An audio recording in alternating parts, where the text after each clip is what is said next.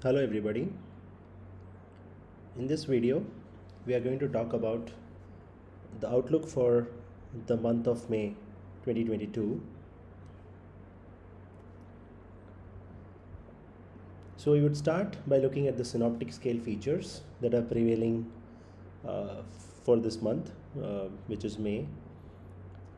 So the first one that we would like to cover is the Arctic Oscillation Index.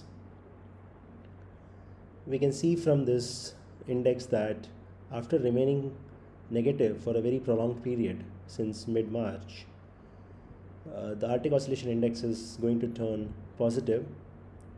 And as we already have seen that the negative phase of Arctic oscillation is not favorable for India because we saw some brutal heat waves and a prolonged heat wave like conditions. Um, However, change in the index from negative to positive is going to bring in some relief, because a positive Arctic oscillation index generally means normal temperatures for India. So that is a kind of a good news where moving ahead we could see some normal temperatures prevail for the month of May. The other aspect is the Madden-Julian oscillation. So you can see that there is a tendency of Madden-Julian oscillation to stay in the Indian Ocean in the coming days, and the signal of that is already seen in your cloud images, which is the satellite image. Here we can see that there is a strong cloud bands which are being formed near the equatorial region, and this is basically a Rossby wave pulse. And the Rossby wave was missing in the Indian Ocean for quite a while now, and it has now made an entry. So the coming days are going to be really interesting, because as soon as the Rossby wave moves in, it will trigger low pressures to form somewhere in the Andaman Sea. And once that low pressure forms under the influence of Rossby wave and high sea surface temperature, that system can develop into a stronger system as well. So coming days are going to be interesting.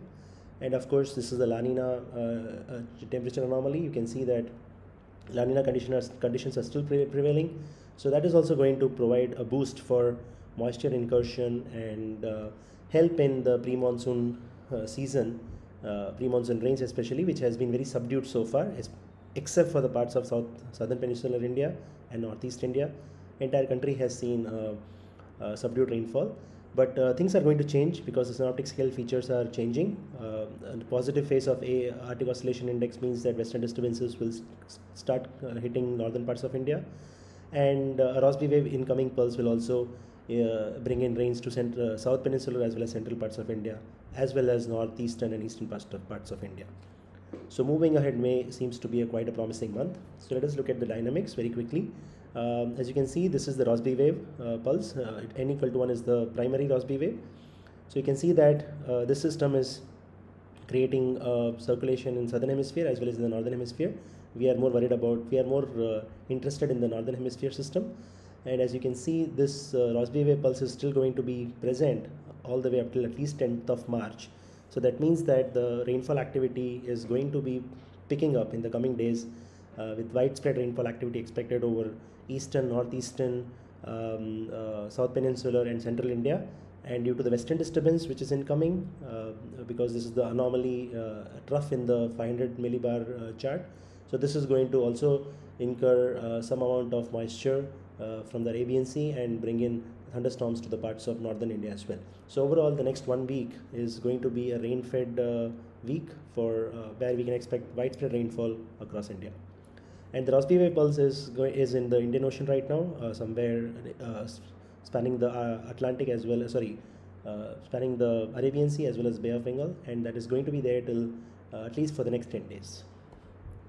So what is the outlook? Given that the synoptic scale features are going to be favorable, so for the month of May, the outlook is as follows. We have created 3 color codings: orange, green and blue. Orange is basically normal to slightly above normal temperatures, especially in the far northwest India, especially western Rajasthan and northern Gujarat, and scanty rains. Not much rain is possible because those regions are dry, desert kind of region. Whereas coming to the next panel, it is green, which means normal temperatures are going to prevail after record breaking temperatures we can expect some normal temperatures, especially in New Delhi, Mumbai, and parts of central India, including Pune as well, and normal rains. So now we will start getting some thunder showers. Largely has been missing for Maharashtra, but Maharashtra should start seeing some thunder showers starting from the May 5th or 6th onwards. That is going to be very important. And then blue is this region, which is South Peninsular India, parts of central India, especially Telangana, Andhra Pradesh, West Bengal, northeastern India. This region will likely see mostly normal to below normal temperatures and above normal rainfall. So this region is going to get some heavy rainfall in the coming days, and which is likely to continue over for the rest of May as well. So this is the overall outlook that we give for the month of May. Normal temperatures are likely to prevail in most parts of India, and the pre-monsoon rains will also make a comeback, which has been missing largely during March and April, which saw highly deficit rainfall. But things should change for the positive in the coming days. We would like to end with the monsoon 2022 outlook. What is it? With an increase in the cross-equatorial flow, monsoon seems to be on track with the likelihood of an early onset over the mainland. Our team is keeping a close watch on the movements of the monsoon current, and we'll come up with an update by mid-March of what is we'll come up with an update by mid-May about what exactly is going to happen. The presence of an equatorial wave, which is the Rossby wave, which is there, is likely to strengthen the currents in the coming days, and there is a possibility of a strong surge of monsoon during the onset. Let's not be surprised if a strong onset happens. All we can say is, as of now, conditions look ripe for a good onset of monsoon. The deficit in pre-monsoon rains is very likely to be made up in May.